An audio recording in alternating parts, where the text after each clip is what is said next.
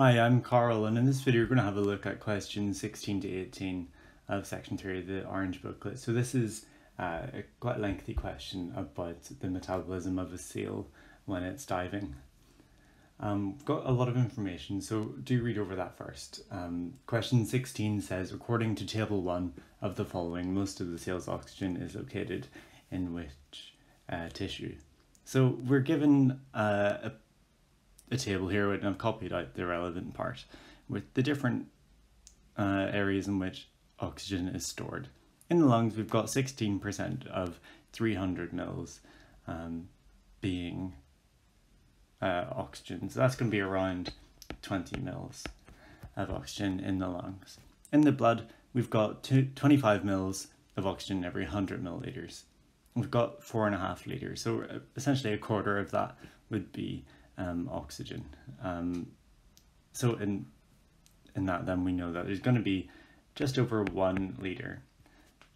If we look at muscle, then it says there's 45 mils per kilogram, so that's going to be 90 mils per 2 kilograms, so that's 270 mils.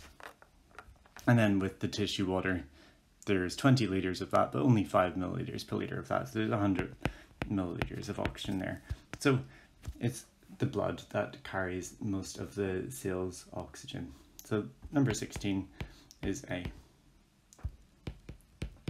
If we look at 17, then it says, of the following, the best explanation as to why the lactic acid levels rise markedly as the seal resurfaces is what? So we're looking at figure 2 here, which is a graph showing the carbon dioxide, oxygen and lactic acid levels before, during and after a dive. We can see that before the dive they're quite low, then during the dive they're low, and then they peak and they go up like this. And this is just the graph for lactic acid. This is during the dive in this period of time here. So why do we have this upswing? Well, lactic acid is produced by muscles that don't have blood supply, or an active blood supply. Obviously, whenever you have a normal blood supply to oxygen, you've constantly got some oxygen, or to muscle, you've got some oxygen always being brought and some carbon dioxide always being removed. But if blood flow is reduced, which if you were to read figure 1, you can see that to the muscles, such as the psoas muscle, there's a great reduction in the blood flow to those muscles. What that means is that there's going to be less of an oxygen supply and also less carbon dioxide removal. During the dive, this means that there will be less oxygen being supplied to these muscles. That'll cause an increase in anaerobic respiration, so you get this lactic acid produced. But why is it not that during dive it just increases then? Well, towards the end of the dive, whenever the seal is resurfacing, the blood supply returns to these muscles, and that carries with it away all this lactic acid. It's the substance that gives you a cramp if you go running and you're not getting enough blood supply. This lactic acid is only removed by the blood supply returning after the dive has begun to end, and so that's why you get the upswing at this point where it will be measured. So why is the lactic acid level rising so markedly only as the seal resurfaces? Well, it's going to be the blood flow resuming to the muscles, carrying the lactic acid away so it can be measured. Meaning the answer for this one is going to be B. Oh, B. Great. If we look at question 18 now, it says, in accounting for a particular change in the blood flow to one or more organs, this is looking at figure 1, what is the least reasonable explanation for the change? So A says light barely penetrates more than 10 meters below the water surface. So this is going to be referring to the retina. It has a decreased blood supply during the dive, and that makes sense. If there's less light, there's less need for the retina. So that is fairly reasonable, I think.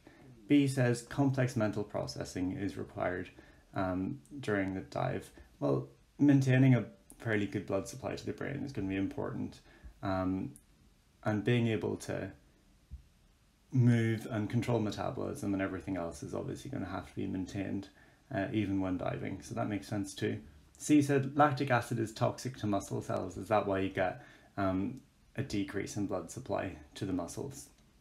I'm not so sure that this is the case. Of course, lactic acid in excess can damage muscle cells. Again, it's the thing that makes you feel a cramp.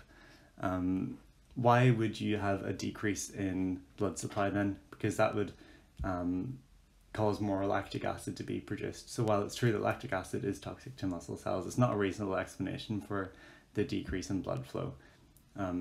Remember that you're going to be decreasing blood flow to the organs or structures that aren't as essential, so that any oxygen you do have in your system is only going to what's absolutely necessary. In this case, mostly the brain and the nervous system and the lungs. You know, that's going to be the most important stuff. So the muscles are going to be less important. They're not getting as much blood supply, and that's why answer C wouldn't be the case. It's not that lactic acid is toxic to muscle cells. That's not why you get that particular change in blood flow. So that's the least reasonable one. But just to rule it out, let's have a look at option D, which is metabolism slows during the dive. So metabolism, of course, is the rate at which oxygen is going to be used up. And we are told that it does slow down during the dive. That makes sense. And everything does have a decreased blood supply. But of course, as I said, you have to prioritize where the oxygen is going whenever you have limited oxygen. And of course, metabolism would slow with that. So the least reasonable one would definitely be C. So that was question 16 to 18. Hope that helped. Thanks for watching.